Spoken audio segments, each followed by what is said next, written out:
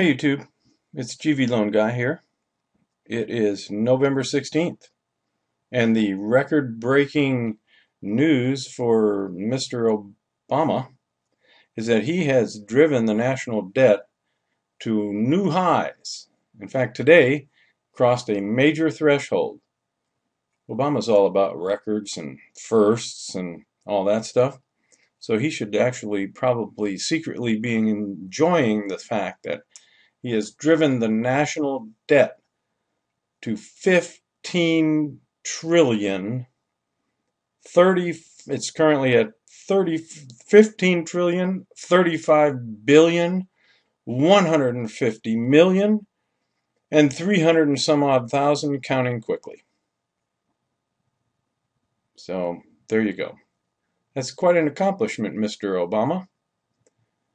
You must be quite proud of yourself.